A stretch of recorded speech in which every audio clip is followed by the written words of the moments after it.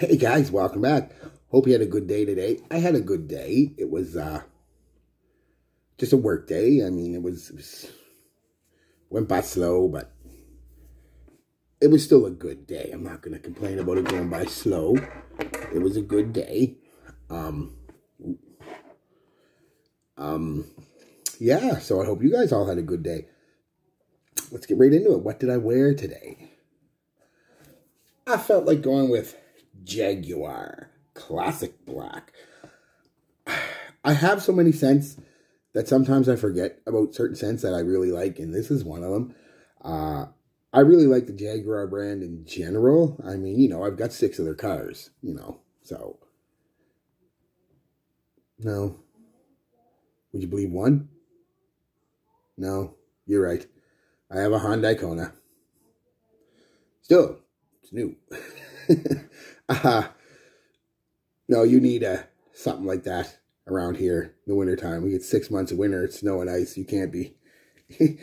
That's the reason I got rid of the Charger that I did have. It was just a pointless car in the winter. I'd always have to borrow my father's car or truck or my girlfriend's car because the Charger's big V8 turbocharged rear-wheel drive car, and it was just all over the road in the winter. And I can drive, but nobody can drive that. You don't understand when I say the winter's here. When I say it's ice, it's not a little spot's ice. It's a sheet of ice from basically the end of December to March, the end of March. It's a sheet of ice covered in snow. So unless you got a Zamboni, it's the bitch to drive them. But anyway, that's not the point. I'm not talking. This is what I wore today. I forgot how much I liked it. I'll give you how I wore it and what I smell and stuff. Yes. 4 in my moisturizer. 1, 2, 1. Shirt on, 1, 1, 2. Performance. I get good performance out of this. There seems to be almost a 50-50 with people. Some people say they get bad performance. Some people say they get great performance. I'm right in the middle. You know, moderate performance. You know, I got about 6-7 hours, about 7 hours actually out of it. Projected really good for about an hour and a half, about an arm's length out there. Then it come in and it never really becomes a skin scent for a solid 4 hours. I mean, I was working at work, and every time somebody opened the door or, you know, you'd walk by, I'd get a whiff of it for a solid 4 or 5 hours after. So it gives you a nice bubble. And then for the last couple hours, it's pretty much a skin scent. So that's the performance. What do I smell? This is Chrome Legend all grown up. That's the best way I can describe it. And I hate saying, oh, it's more mature, or it's more, you know, because as soon as you say, oh, it's Chrome Legend, a more mature version of Chrome Legend, or a mature version of insert fragrance here, immediately people think of as old man. Oh, it's old man. No, this isn't an old man scent. It's just a smoother version, I guess you could say, of Chrome Legend. The thing with Chrome Legend is it is synthetically, obnoxiously loud for the first like 2 hours. After that, it's a decent scent. I have a hard time wearing Chrome Legend as much as I like it, simply because of that fact. It is so synthetically loud and aggressive and sharp that it's almost unwearable for the first hour and a half on me. It makes me sneeze, makes my eyes water. People around here choking out, even if you only put on a couple sprays. The Chrome Legend is a beast. And this is definitely dialed back. Like I said, moderate to slightly above average performance on me.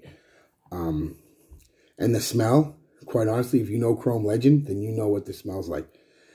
It's this sweet, slightly tart green apple with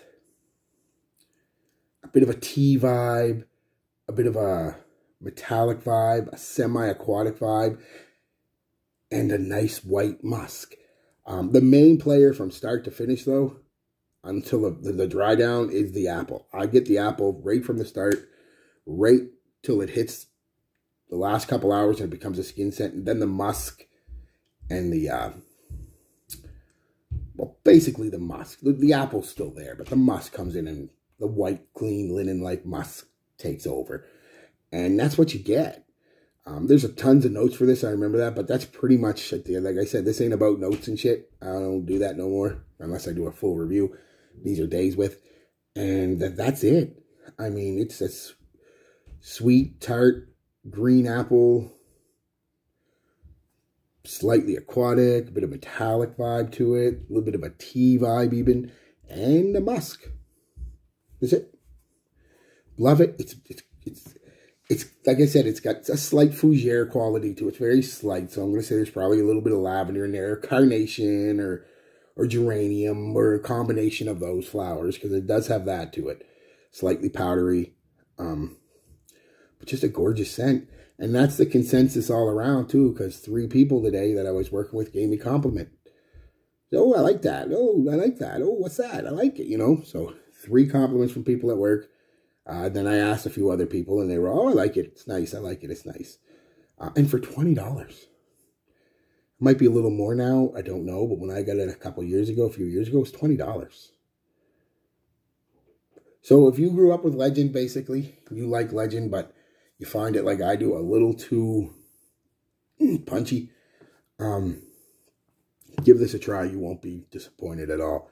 It is basically 90% Legend, calmed down a bit. So, all right, guys, that's it. Peace, love, be good to each other.